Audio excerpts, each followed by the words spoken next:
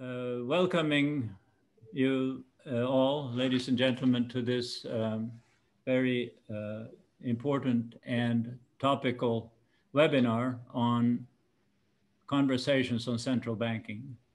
Let me wish everybody good afternoon in Asia, good morning in Europe, and good very early morning in the Caribbean and Latin America, since I've seen that there have been some registration from that part of the world as well, which attends to the interest of this session. This is a fourth installment of a webinar series called Conversations on Central Banking, organized by the Master of Central Banking team at the Asia School of Business here in Kuala Lumpur. My name is Hans Genberg. I'm a professor of economics at the Asia School of Business, and I will be moderating the session today. The topic of today's webinar is building resilience and policy frameworks. And the context is the increasingly complex and unpredictable environment facing central bankers and financial regulators. Technological, institutional, and geopolitical changes are creating new challenges for policymakers. One example is the emergence of digital forms of payment that compete with traditional cash payments and that in some jurisdictions replace cash altogether. And the question is how this will impact the ability of central banks to carry out their mandates of managing payment systems under their jurisdiction and to conduct monetary policy. Another example is the emergence of new types of financial intermediaries that so far operate outside the regulatory parameter. I'm thinking of institutions like Alipay in China, Amazon in the United States, and Grab here in Southeast Asia that collectively go by the name of big tech. And how the question there is how the emergence of financial intermediaries of this type impact the ability of central banks to safeguard financial stability. So what must central bankers and regulators do to stay focused and resilient in this context? And how do policy frameworks need to be structured to face all these challenges? To help us understand and think about answers to these questions, we are fortunate to have two distinguished and exceptionally experienced central bankers with us today, Dr. Zeti Aziz and Sir Paul Tucker. Most of you already know Dr. Zeti Aziz, who served as governor of Bank Negara, Malaysia for 16 years from May 2000 until April 2016. Before that, she had an important role in successfully managing the 1997-1998 Asian financial crisis and the subsequent strong economic recovery of the Malaysian economy. She also oversaw the transformation of the Malaysian financial system in the decade that followed, thereby building its resilience. Dr. Zeti Aziz holds a doctorate in economics from the University of Pennsylvania and is currently the co-chair of the Board of Governors of Asia School of Business in collaboration with MIT Sloan, and the PNB Group Chairman since 2018. In 2014, Dr. Zeti Aziz was asked to give the prestigious Per Jacobson Lecture, which she entitled Managing Financial Crisis in an Interconnected World, Anticipating the Mega Tidal Waves. And I think this is probably a very good background for the discussion we will have today. Sir Paul Tucker, our other panelist, is a research fellow at the Harvard Kennedy School and chair of the Systemic Risk Council. For over 30 years, he was a central banker, including at the Bank of England, the steering committee of the G20 Financial Stability Board, leading his work on resolving too big to fail firms without taxpayer bailouts, and the board on the board of the Bank for International Settlements, chairing the then Committee for Payments and Settlement System. Paul is the author of a book called Unelected Power, which I'm a proud owner of. It was published by Princeton University Press a couple of years ago. And in my view, this is a must read for anybody concerned with increasing demands placed on central banks to deal with the multiple challenges facing the global economy today. And he is currently working on another book on international order and systems. So we have agreed that each of the panelists will give 10 to 15-minute introductory remarks, after which we'll move to a Q&A format for the remainder of the webinar, which take a total of 1 hour. So may I first ask Dr. Zeti to present her thoughts on the issues before us today. Great. Thank you very much. And it's a great pleasure to be on this virtual platform together with Paul, whom I've known for so many years in part of the central banking community that we were part of, and to speak on this subject matter of building resilience and policy frameworks. Well, surviving any crisis that confronts any economy will depend on two things: on the extent to which the country concerned has built resilience, and the policy framework that it is able to respond to the crises.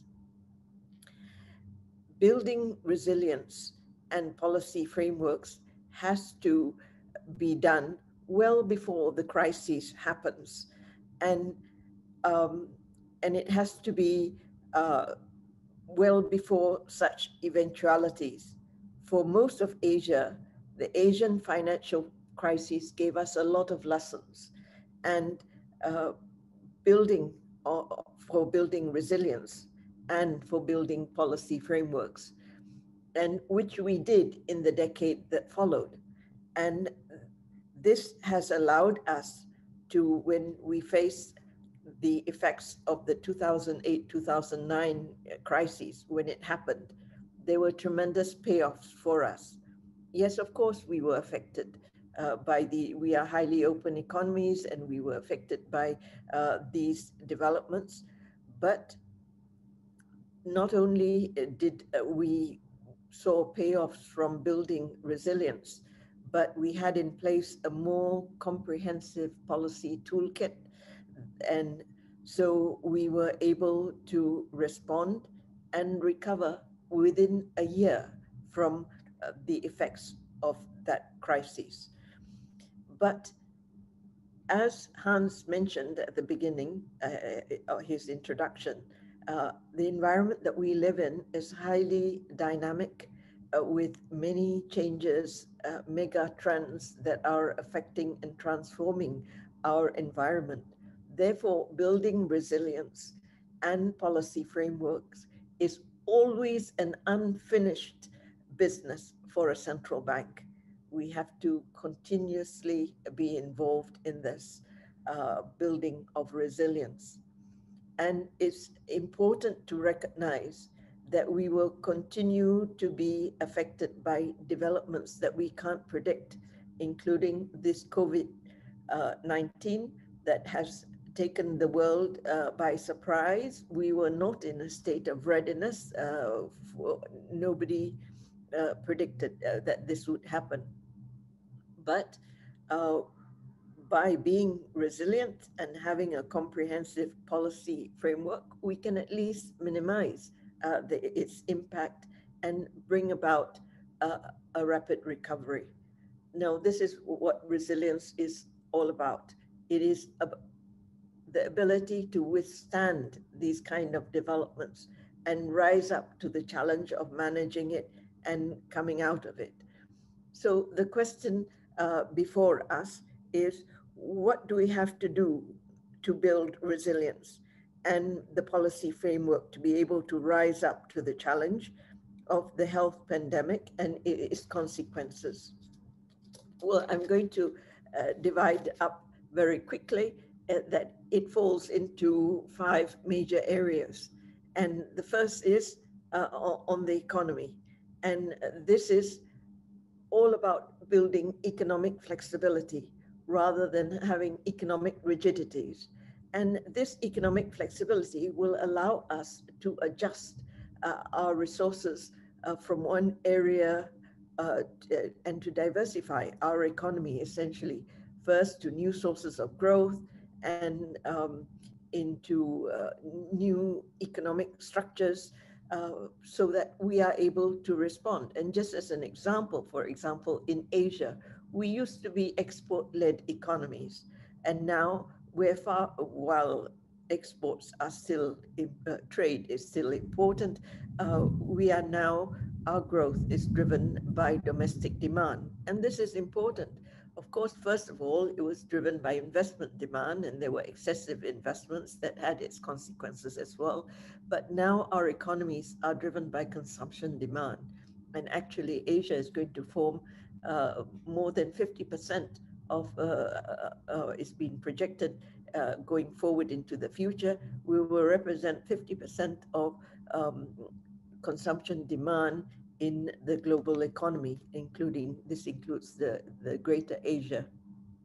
So uh, having diversified economies put us in a more resilient position.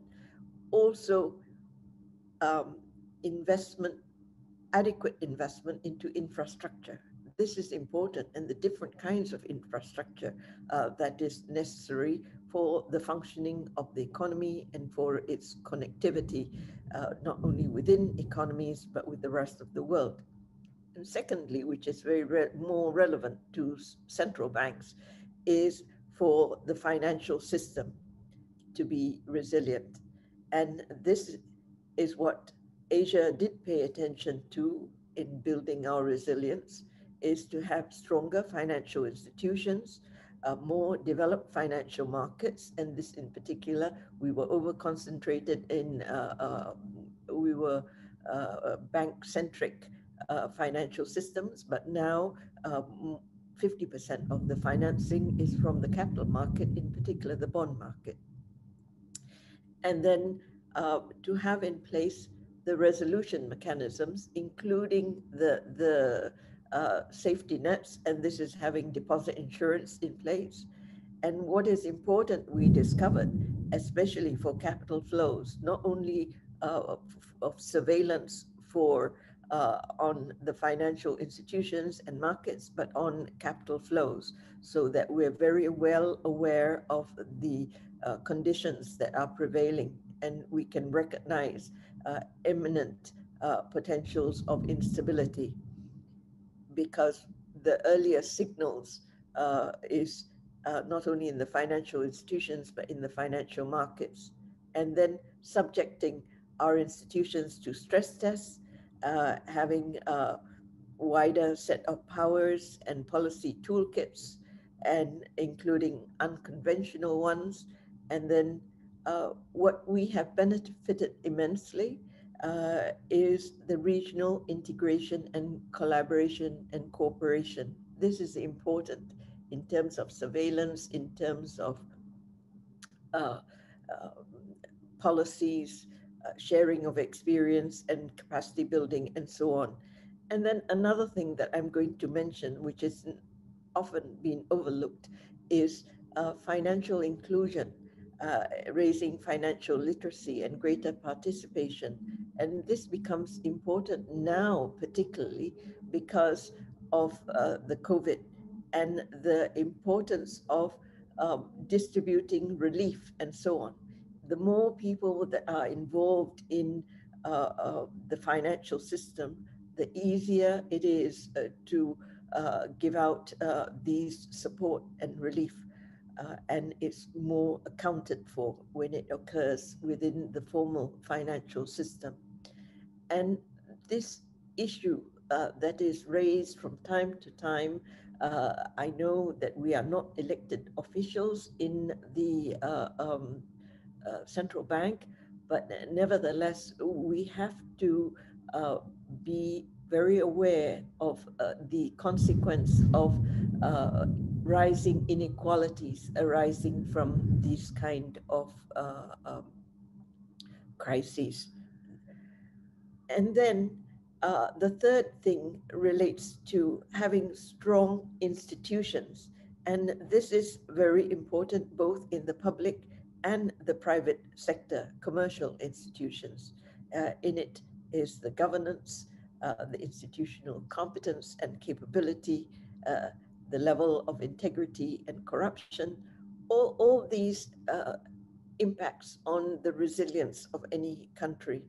And it allows for efficient use of resources, and it allows for better overall economic and financial performance.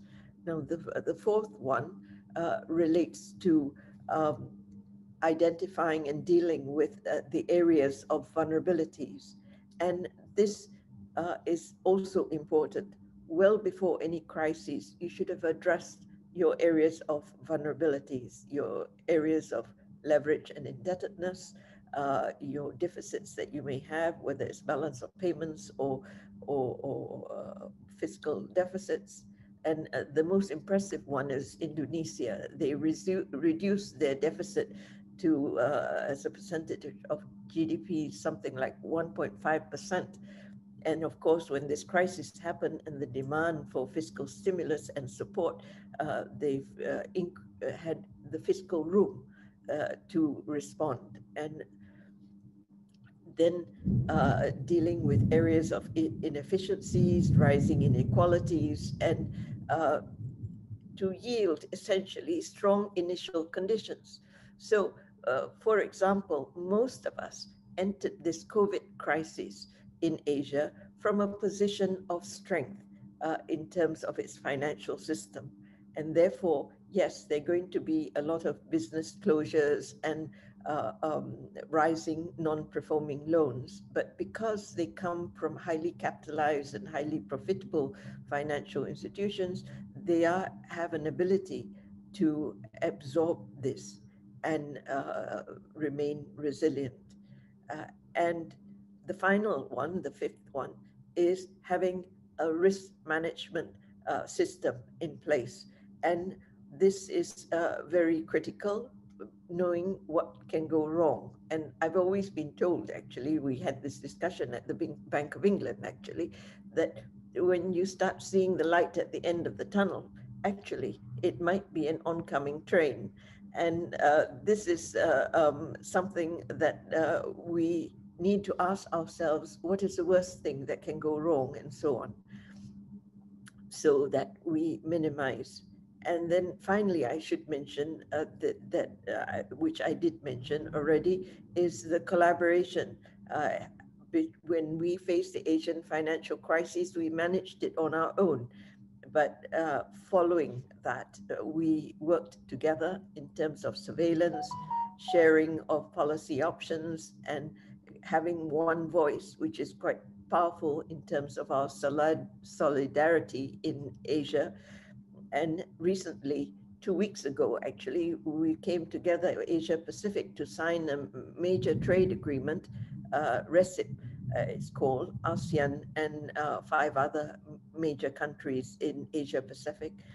And this is important, so that, and just to conclude with the one aspect that we mustn't forget, that central banking business is for the long haul, and we should have a long-term horizon, and sustainability is very important.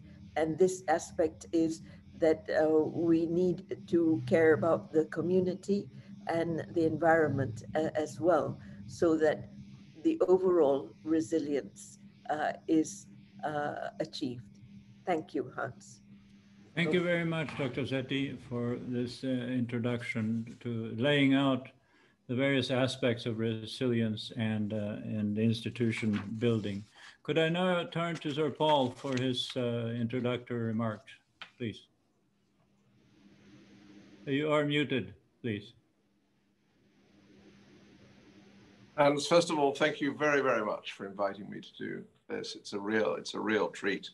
And it's a treat and a real pleasure and privilege to join Dr. Zeti. This doesn't need to be said, but no one watching should have any doubt that Dr. Zeti is one of the great crisis managers and resilience builders of our generation of central bankers and public officials more generally.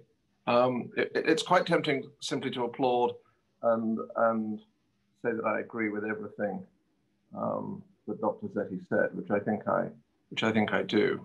But I'll try and say much the same set of things, perhaps in a slightly different way.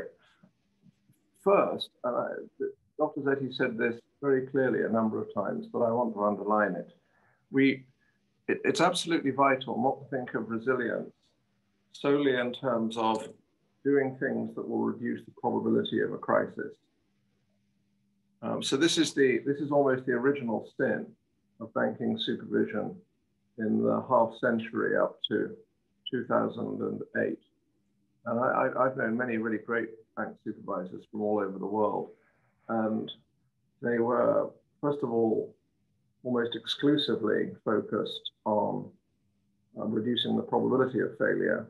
And yet when challenged in public or asked in public would say they were not trying to reduce the probability of failure to zero. And resilience absolutely includes being able to cope tolerably well for one society and the broader world when that low but nasty probability crystallizes. Resilience includes being able to cope with a crisis. In fact, I think a reasonable definition of a crisis is something for which one is not remotely prepared, doesn't have the legal powers, and will be enormously socially costly. So a crisis is not just bad things happening, it's not being able to cope de facto or de jure when those bad things happen. That's the first thing I wanted to say. The second thing is that this discussion is international because the world is an independent place and has been for a long time. Dr. Zeti and I and many other people on this video conference kind of met for the first time in and around Basel. Basel is in some senses the creation of crisis. Montague Norman and Benjamin Strong, the governors of the Bank of England and the New York Fed back in the 20s and 30s. They were slightly crazy people, by the way, each of them, but they were certainly internationalists. And their drive to make Basel an important place for central banks to kind of meet and exchange ideas and where possible cooperate was as much as anything driven by the failure of Creditanstalt Bank in Austria that ricocheted and brought down the US financial system. When one looks back now, and this is not just true of people in Latin America, say, or Asia, people in Europe as well, let's say some Austrian bank. Well, this is one of the great banks of the Austro-Hungarian Empire, which had been one of the great land empires in Europe for around 1,000 years. So Creditanstalt was a very, very important world bank. And when it failed, it brought down the world financial system. But I think what we've been seeing over the past nearly a year now with the pandemic crisis is that we not only have to think about interdependence, which is a good thing, but avoiding overdependence as well. Part of what we're seeing, certainly in Europe and the United States, was lack of resilience in all sorts of forms, not enough intensive care units and beds in some hospitals, depending on importing essential medical kit from countries that might not necessarily be friendly in a crisis. And I don't think we should dwell too much on this, but there are tectonic shifts in the world's geopolitics. They're going to carry on for 25 to 50 years. And during that period, we somehow need to avoid overdependence, but maintain interdependence so that we don't retreat back to autarky. And that's the job of statesmen and women, and it's going to be difficult. And actually, I'm saying this partly because I think that there are other parts of our economic life where ministries have something to learn from the style of cooperation that exists among central bankers, which is kind of more than a repeat game. It's a sense of community solidarity. But not always solidarity that can be relied on. Two of the great central bankers I knew well, very close to one of them and knew the other well, were Eddie George and Jerry Corrigan. Well, during the failure of the BCCI Bank, I was the governor's private secretary at the time, so I was listening on the line. Jerry called Eddie, who was the deputy governor, and said that the Federal Reserve would not cooperate with the Bank of England in the manner in which BCCI was going to be closed down. And instead, they were going to kind of ring fence, essentially, the UK assets, the US assets. And the point about this story is that close relationships, however close they are and however admiring of each other and respectful the protagonists are, they are not a substitute for an ex-ante plan that is credible. The signal of the relationship in that incident, as it was really for the UK, was that Jerry called Eddie and said they weren't going to cooperate. Whereas in many other cases, the country would just not have cooperated and not made the call. We would have discovered on the wire services or something. So that was something, but it wasn't good enough.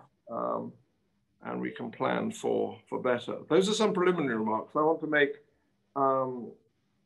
say some things about macro policy, national balance sheet policy, and then finance very, very quickly.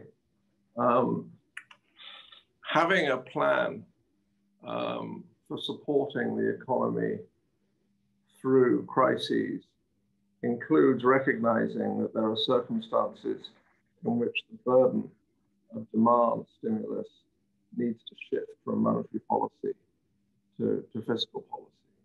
And I'm one who, exaggerating somewhat, basically thinks the balance of macroeconomic stimulus, at least in the West, has been largely the wrong way round for the past half decade or more. And I think although they can't parade this in public, and it would be a tactical mistake to do so, and probably in deeper respects as well, I think central banks should be spending private time thinking about what a decent fiscal framework looks like, and quietly helping their ministries of finance develop fiscal frameworks. And a good fiscal framework will cater for very bad states of the world. Whereas in fact, what we've seen is fiscal frameworks, certainly in continental Europe, certainly in my own country, to the extent that the US has a fiscal framework at all, then in the United States as well, where actually the kind of circumstances that we have been in over the past 12 months, and in fact over the past 5 years, of sclerotic productivity growth, very weak underlying growth, and very low long-term interest rates were not anticipated at all. And my response to that is, well, then the fiscal framework wasn't very good because it didn't actually didn't cater for what could happen. That's the first thing. The second thing, which I started to think about in the late 1990s when serving on a committee chaired by Mario Draghi in his Italian Treasury period, about national balance sheets and vulnerabilities in the aftermath of the Asian crisis. And although I think that many individual countries, particularly actually in Asia, unsurprisingly, because East Asia, Southeast Asia, and Northeast Asian economies faced problems with their national balance sheet. Actually, for the world as a whole, very little has been done to identify vulnerabilities in national balance sheets and how they can be contained. And there's an unresolved debate. I'm going to personalize it, not that it doesn't kind of feature in this way in debate. It's just how I think about it because of a debate at a particular conference. You have people like Olivier Blanchard, who wants to tax short-term capital flows, which I don't because I think it would be evaded too easily. And people like me who want to focus on the stocks and have some benchmark heuristics to identify abject vulnerabilities in a nation's external balance sheet and what should be done about it. And I think that because it doesn't lend itself very clearly to rules that they can cascade down to the area departments, the IMF, I think, has done much less on this than it could have done, and actually sticks to focusing on the things that it goes around the world prescribing, even when they're not needed. The third thing is the financial system itself. Some good did come out of the 2008 crisis. I think one of the most significant was widespread recognition that the US system of deposit insurance works incredibly efficiently and credibly for small and medium-sized deposit takers. And certainly in Europe, in none of the European states that I know of, had there been sufficient investment to make deposit insurance credible. And actually, big picture, I think that is still the case. And I say that having sent Bank of England people to join the FDIC, resolving small banks in, I think actually in Alabama, which was, I mean, one of the terrific experience for them. But it was also recognized that the standard deposit insurance toolkit doesn't help you resolve the largest banks and dealers in the world. And I think I think that top supervisors and indeed top central bankers are far less focused on resolution than they ought to be. They have somehow acquiesced in this becoming something for the technicians in one of their departments, rather than something that they think about at least most weeks, if not every day. And I think that's really interesting, actually, because central bankers are economists who understand about incentives. For most central banks, the failure of their largest banks or dealers will be the single most awful thing that happens to them in their professional career. And I don't see recognition of that around the world, which I find quite surprising, actually, given that we're only just over 10 years away from the implosion of the world financial system. The second thing is lender of last resort policies. I think it's a good rule of thumb is if ex post you're going to end up doing it, then ex ante plan for it. And I think that entails all sorts of things where, in relation to shadow banking, it becomes necessary either to make it absolutely clear and 100% credible that you will not lend to non-bank banks, or alternatively, to recognize that you will and somehow bring them into the regulatory net and plan for it. The final things I want to say is, perhaps this is the most important thing in some respects, which is that the policy community, it seems to me, is most active and innovative after something has gone horribly wrong. And that may, of course, that doesn't sound very surprising to the people watching. I think the surprising thing, less so about finance ministries led by elected officials, more so about central banks led and staffed by unelected officials, is the relative passivity in response to near misses.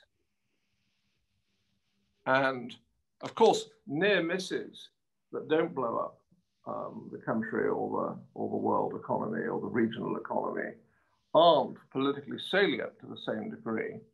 But as professionals, one should recognize that they were near misses. And there was There was one, well, actually more than one in late 2002. Fortunately not in my country, but I think in the United States and in continental Europe.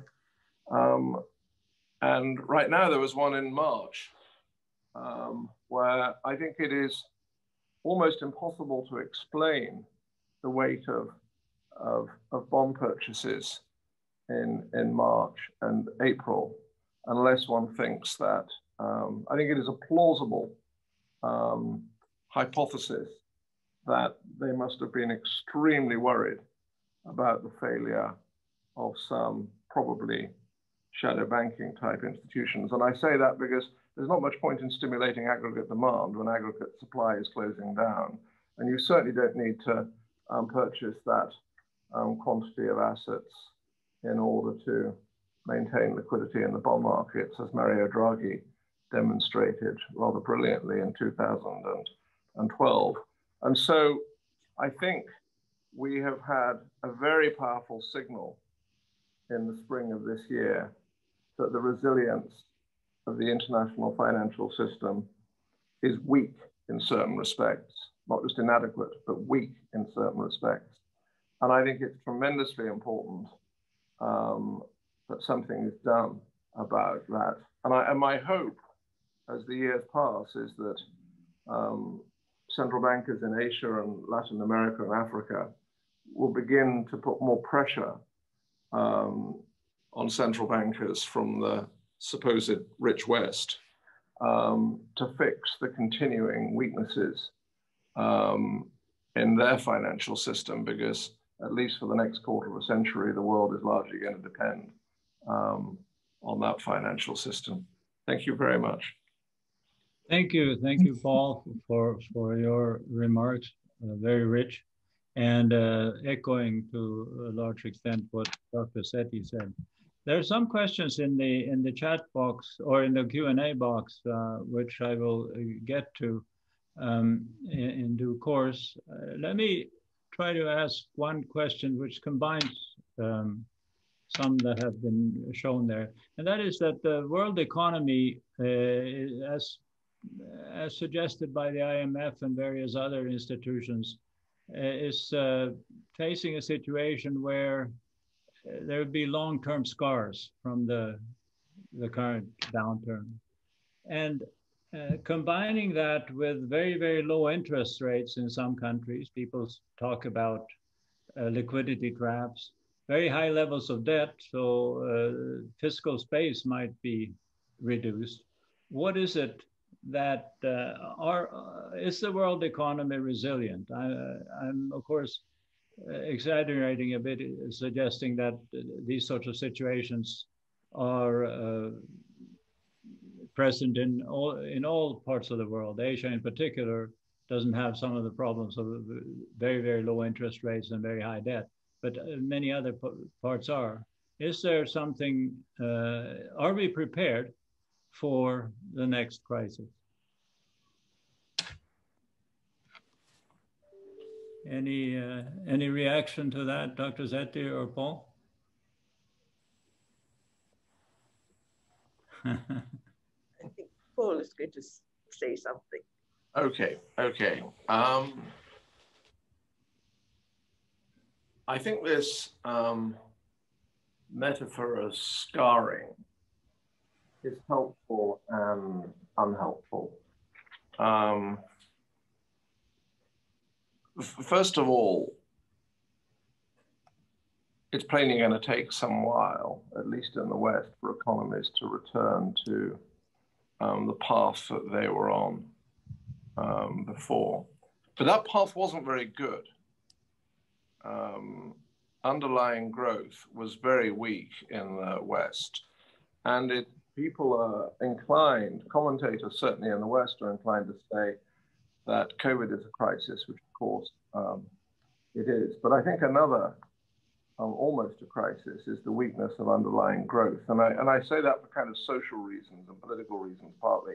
If you imagine a world, let's say a world, one closed economy with zero productivity growth, this is a zero-sum game in terms of resources. I can only be better off if you're all worse off. the people on this call can only be better off if everybody else is worse off. These are conditions. A world of very low growth is a world in which mercantilism becomes an attractive, albeit fairly stupid, trade policy. I don't find it at all surprising that Britain's move to kind of unilateral free trade in the 19th century, which I think was a brave thing to do, but it was taken against a background of extraordinary growth in Britain and a change of political economy and ideas that brought. So I think that, and within a society, as Western societies address problems of inequality, that of course is harder if growth were to be zero, because it means taking resources away from people rather than redistributing the benefits of growth in a slightly different way. So I think the scarring so-called matters if it makes that even worse, and it kind of might over the short run. The more optimistic story, about which no one can have any confidence whatsoever, is that maybe the dislocation that we have had over the last year will be a trigger for spurring extraordinary technological innovations that we've seen over the past quarter of a century into what economists call technical progress. And mostly technical progress is about improved efficiency in production, design, and systems. And one wonders whether the experience of COVID, including having conferences like this by Zoom and not getting on airplanes, etc., will provide a spur to technical progress. And one final sentence. I think this question about fiscal space, I'm not someone that believes fiscal space is infinite. That would be truly crazy. But I think we are at risk, again, in the West, which I know more about, that people will proclaim that there is not fiscal space when in fact there is, given how low long-term real interest rates are. And I think this is a potential disaster for central banks, because to the extent that fiscal actors don't act, and of course they're not obliged to act, so everybody looks to the central bank to essentially reinvent themselves as a credit organization, steering the allocation of credit to sectors or regions that they think will could benefit the economy as a whole, as well as trying to alleviate hardship. I doubt whether that answers the question, Hans, but those were my thoughts. Thank you. Dr. Zeti. Yes, I will add a little bit more. I also agree with most of what Paul has said. And the one, of course, in Asia, we do have some policy space left in terms of interest rate policy and fiscal space as well. But and our underlying growth was it was slower than previously, but it wasn't weak in that sense.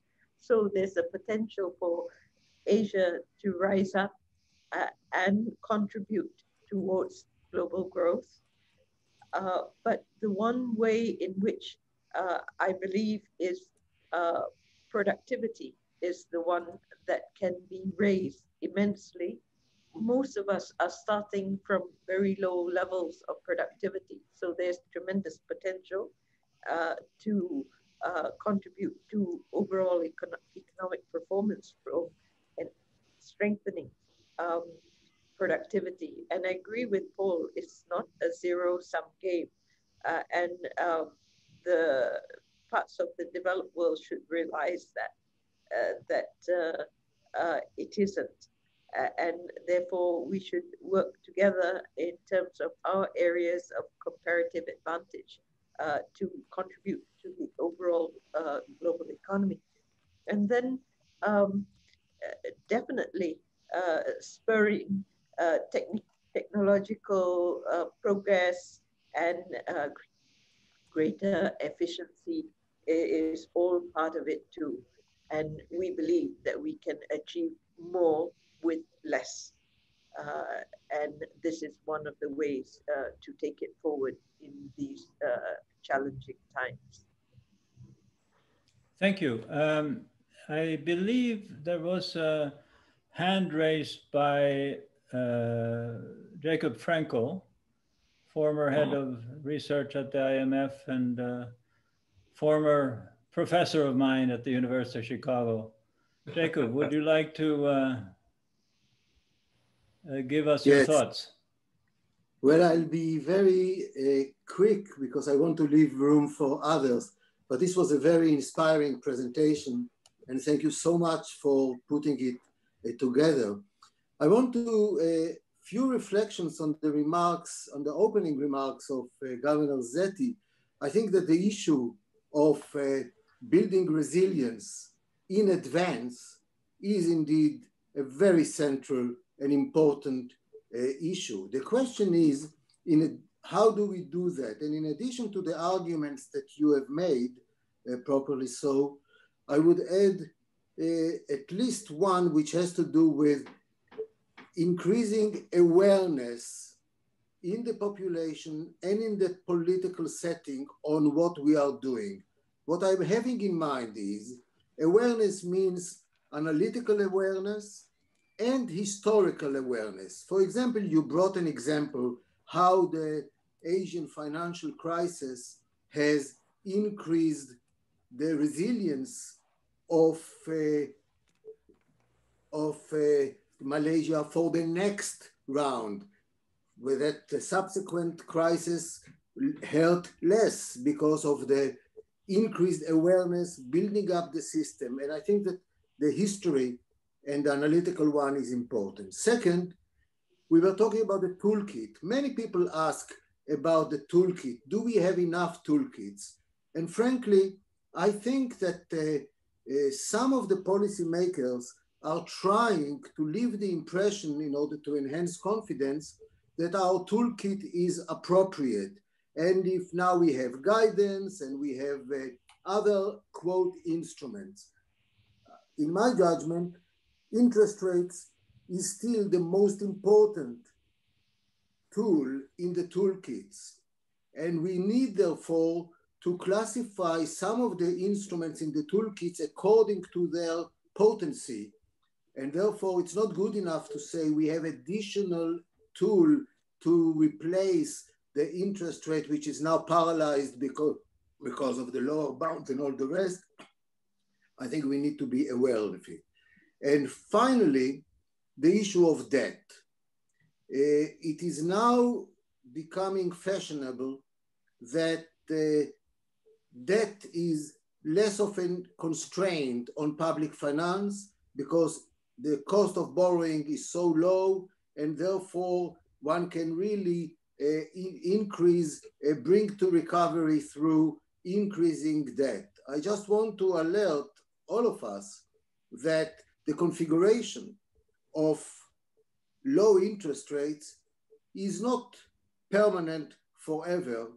And therefore, if we build our assets and liabilities under the assumption that interest rates will remain low forever, we increase our vulnerability rather than increase our resilience. And finally, really, you spoke about lengthening the horizon, which is so important for central banks. I think that part of the instruments to lengthen the horizon is an institutional one, including the length of term of governors, including the rotation rules on board members, and the things that have to maintain the historical memory of institutions. Thank you. Thank you, Jacob. Any reaction to that by the panelists? Otherwise, I'm going to ask you another question, which has come up in the chat.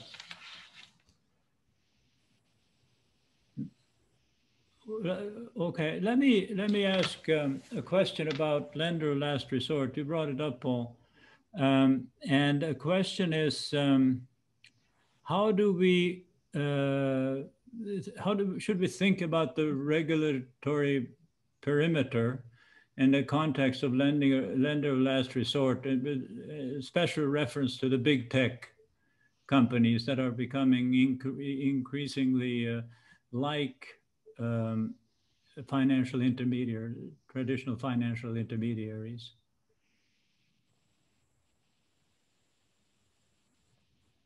Dr. Zeti, would you like to go first? Well, the lender of the last resort is the sole right or the sole function of the central bank. There's no other lender of the last resort within a country. And the regulatory parameters around this are very vital, and they should be in place well before the crisis has happened. How do you decide whether it's a liquidity or a solvency issue? And are you pouring good money into a bad situation? So this is a challenge, and that is why I've always felt that the supervisory oversight has to be within the central bank, so that the assessment can be made at very short notice. Who has the expertise on the assessments? And then now, of course, we have all the stress tests, very sophisticated stress tests to make these kind of assessments. And we have the regulatory parameters. But I know certain countries in central banks in the Asian region, there were questions on, and some translated into legal, where actually some senior officials were held accountable for this. So it is, I agree fully that you need the regulatory parameters, you need the institutional capability and competence to make the assessment, and you are held accountable for it. So this is where we are. And the central bank should be the one calling the shots. In other words, we're not going to, shouldn't be getting, and central bank independence has to be here getting calls on who gets the credit line and who doesn't. It is based on the expertise that resides in the bank and the assessments of the supervisory and regulatory authority that resides with the central bank. Thank you. Paul? I very much agree with that. The first thing I would say is that I think there should be a presumption that supervision is in the central bank, for precisely the reason that Dr. Zeti gives, which is the lender of last resort function. When all of this was changing around 25 years ago, there was a paper, I'm not going to name the authors because they're good friends of everybody's, that was incredibly influential, saying actually, you know, you could do it either way really, but because you could have smooth information flows between an outside supervisor and the central bank. And actually, I think that's possible in some cultures, but I don't mean civilizational cultures. I mean that an accident of the history of a particular country is such that there will be active cooperation. I think Australia probably fits that description. In the UK, it was utterly naive. There was almost no information flows whatsoever, and an unnecessary disaster ensued. So I think the default assumption is that supervision should be in the central bank, unless in the particular circumstances of a country one is really confident that there will be proper cooperation. And one needs to think about this like a political scientist, not like a macroeconomist. On the question about shadow banking, in particular tech, I mean, my views on this haven't changed in gracious 30 odd years. If it looks like a bank, then treat it as a bank. And I think banking laws around the world are pretty weak in this respect. By looks like a bank, I mean that there is some combination of liquidity transformation, leverage, with an asset portfolio that is either opaque or illiquid or both. And on this test, of course, Morgan Stanley and Goldman Sachs and Lehman Brothers and whatever the other one was called, Bear Stearns, Merrill Lynch, were banks in the economic sense before the crisis, because they were providing liquidity services via their prime brokerage activity. And for the tech businesses starting now, it's whether or not they're a bank doesn't depend on the technology. It depends on the structure of their balance sheet. I mean, Francis Baring wrote the first paper, I think, certainly was the first to use the expression lender of last resort. He wrote that paper with a quill pen. And the basic architecture of banking and the basic fragility of banking hasn't changed from the quill pen to where we are today. I was in a seminar conference in Berlin 3 or 4 years ago where somebody, a kind of inspiring tech person, gave a speech about how they're developing a kind of tech bank. And he proclaimed during it that balance sheets were irrelevant going forward, that it was all to do with the pipes, which he said far more eloquently than I just have. And I sidled up to somebody at the end and said, if this person has actually got a balance sheet, then you should not be licensing them. Because they did not understand the nature of the business that they were in. And I don't think it's at all surprising that in the States, when we're seeing kind of, I'm not going to name any of the businesses, we'll connect the public directly with lenders. And lo and behold, the public didn't want to place their money with these things because they want deposit insured money, but then the banks and the investment institutions lend, but short term and runnable. If it's runnable, there should be a presumption. Well, let me put it another way. I think the question that the top central bankers should ask themselves is this going to land on my desk saying you need to lend it money now, or there's going to be an absolute calamity? And if the answer to that question is, well, actually, yes, quite likely we would have to lend to it in those circumstances, and it is at the moment unregulated, then your regulatory system is inadequate. Okay, very good. Thank you. I wonder, we're approaching the 1 hour limit.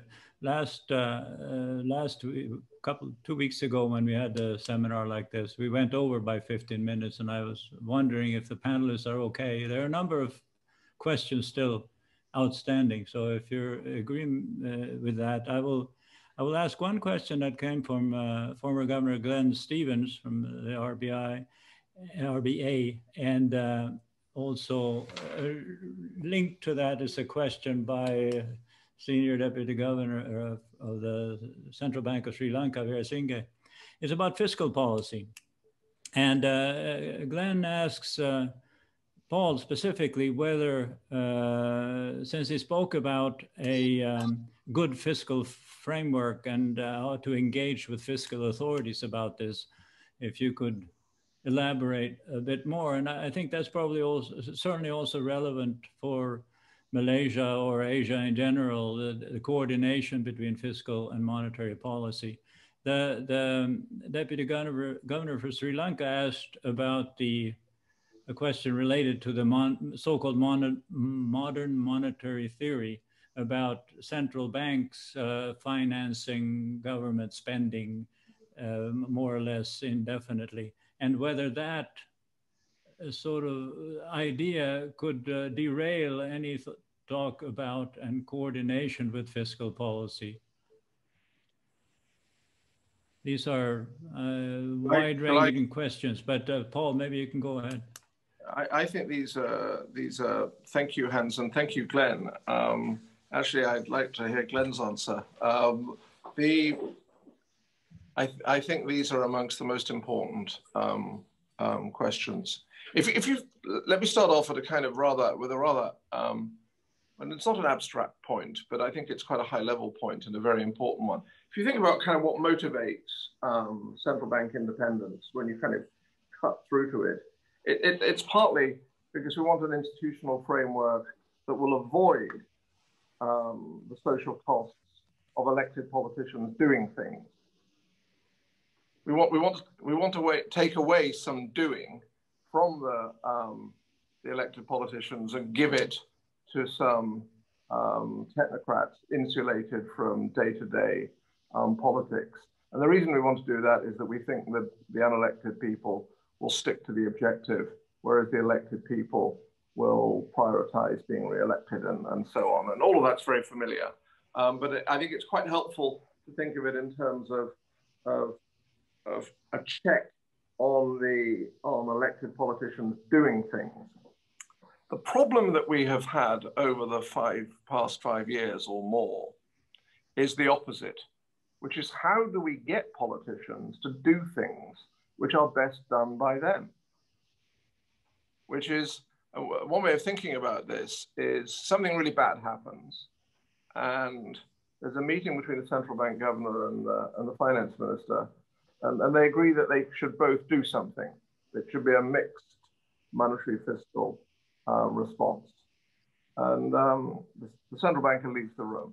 And the minister then discusses with her or his staff kind of the political costs of doing so. They're going to have to carry their prime minister, their cabinet, maybe a coalition in parliament, the party's base, in a US-type system, all sorts of veto players. And this is, the political transaction costs are incredibly high. And this is going to involve some pain for the finance minister. And the finance minister says to her staff, what will happen if I don't do anything? And the staff say, oh, well, then the central banker will do more. And the finance minister says, well, let's go along with that for the time being. And I want to connect Glenn's question to what Jacob was saying. And I'm going to make a slight straw man of Jacob.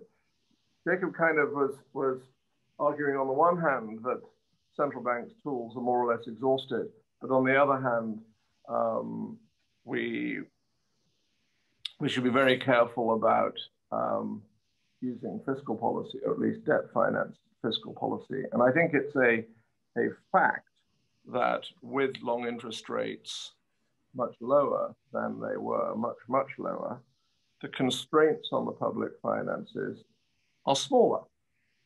But they still exist, of course. There is still a limit. And the problem with modern monetary theory, which in a sense it isn't a theory in a deeper sense, but the problem with it rhetorically is implying that there is no limit to the amount of debt that you can have because the central bank can always print the money. But of course, ultimately, that is merely a different way of defaulting. You can default by not sending the payments, or you can default by making the payments and the principal and interest payments worthless in terms of what they can kind of purchase.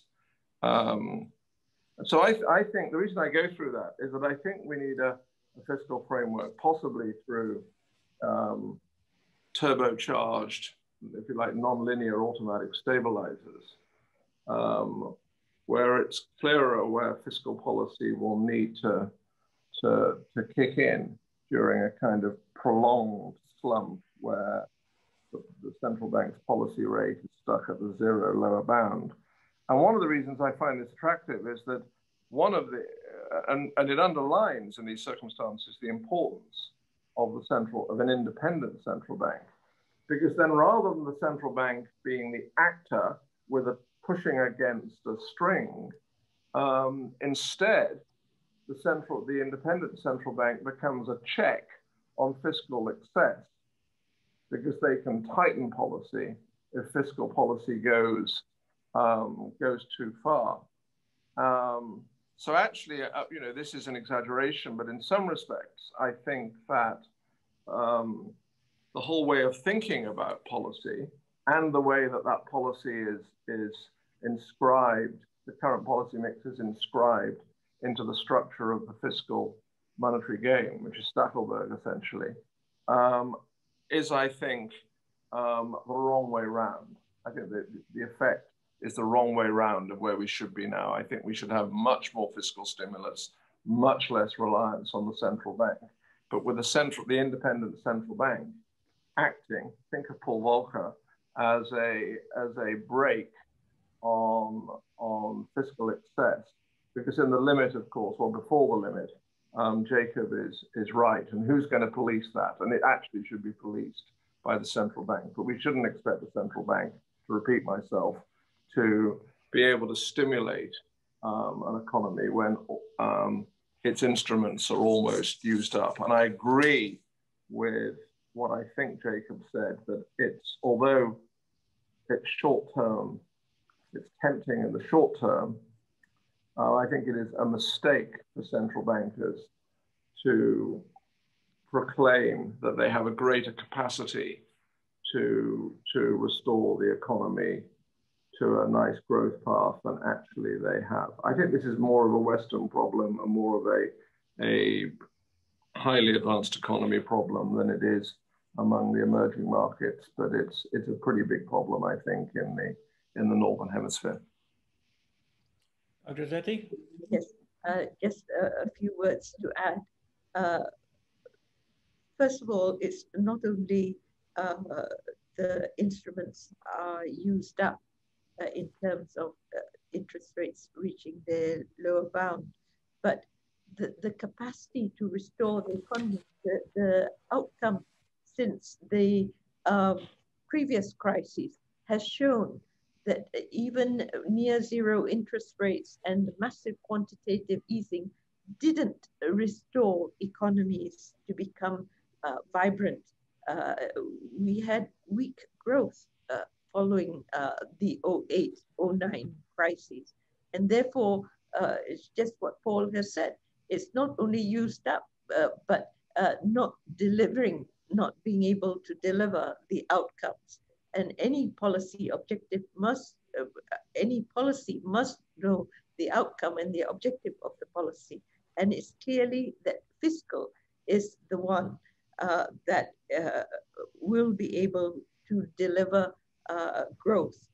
But it needs to be implemented effectively in the highest impact areas in addition to providing the relief. And therefore, the central bank, as Paul has said, represents the check.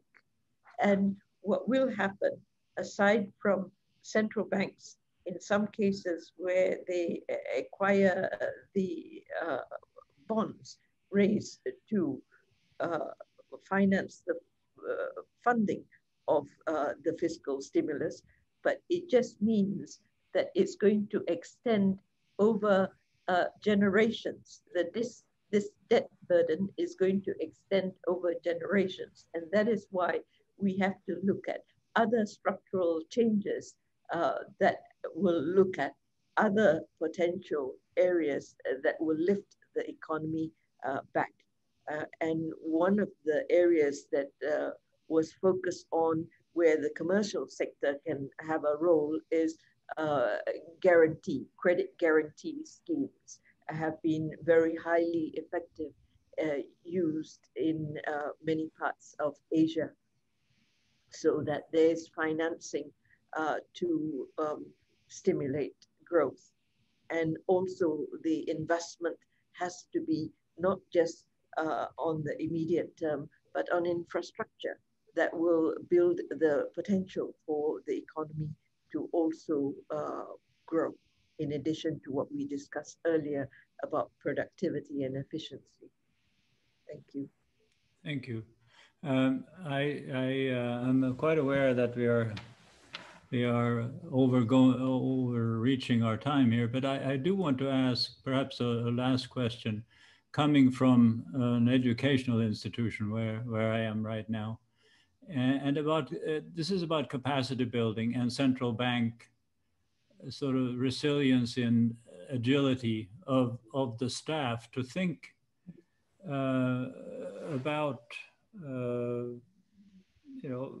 the future possible crises, the future reactions of that crisis, are central banks or are academic institutions training their students well enough so that when they are employed by the central bank, they have this, first of all, was mentioned the historical perspective. Secondly, the analytical sort of breadth of thought to deal with possible changes in the economy beyond what they learned in their graduate school and so on. Is there a case for thinking about capacity building in central banks that will help build resilience within the institution?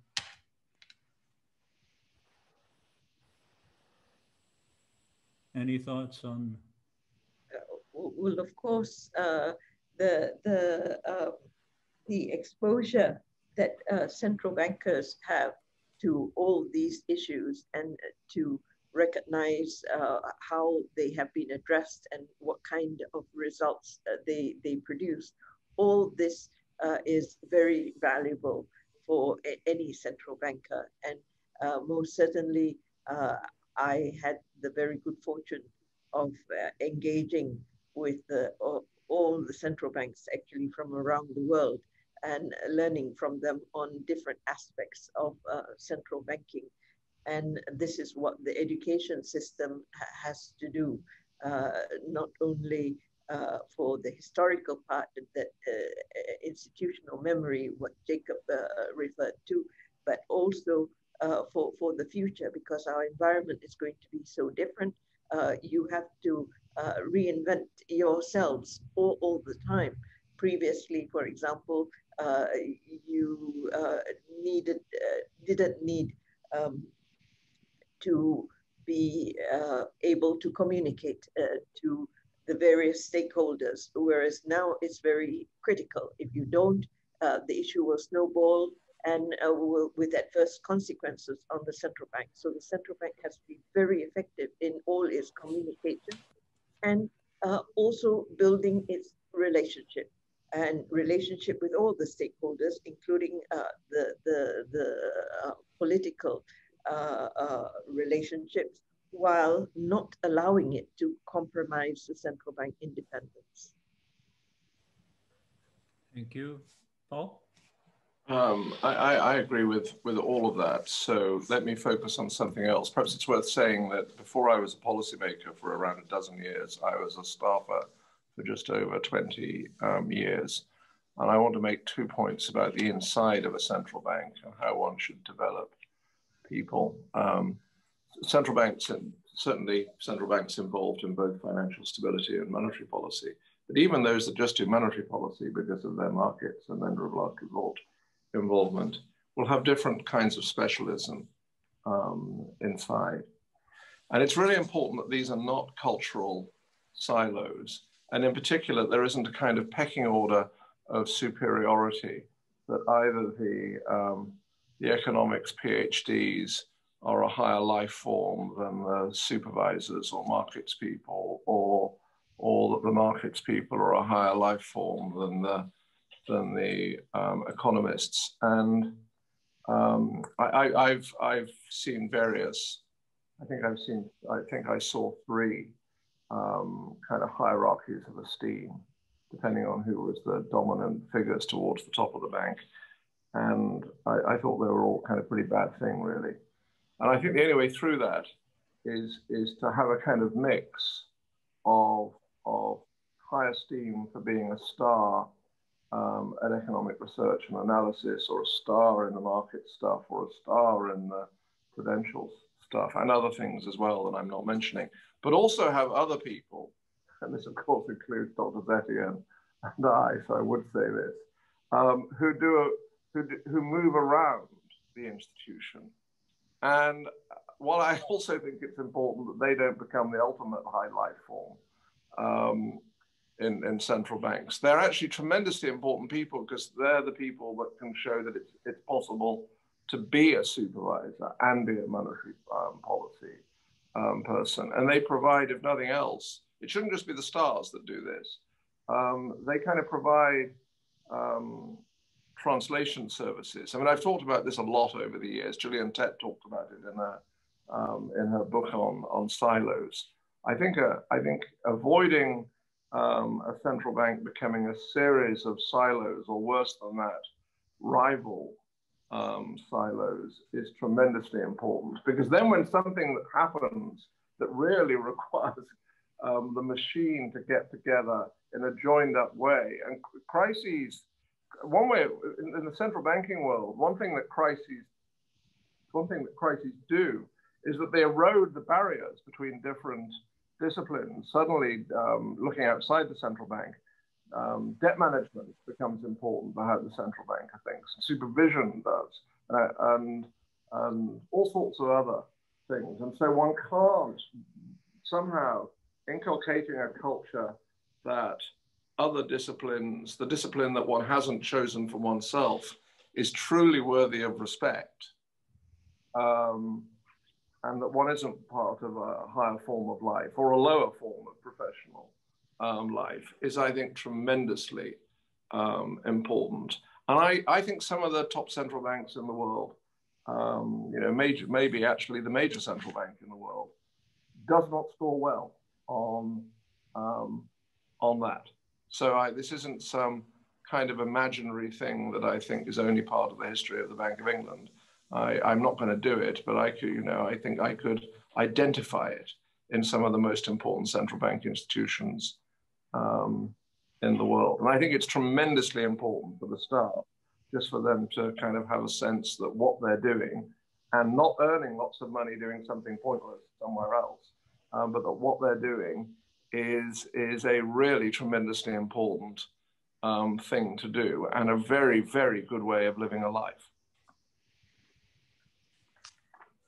Thank you. I'm going to take that opportunity to make a little bit of an advertisement for what we are doing at the Asia School of Business on central banking. One, of course, initiative are these webinars and conversations of central banking, where we try to bring in people like yourselves and others to talk about various aspects of central banking. The other is, of course, our program, our Masters of Central Banking program, which is intended really for staff to get out of their silos, to learn about the entire work of a central bank. But let me not dwell on that, but I do want to say that next week, the 16th of December, at 8 p.m. KL time, we have another session of this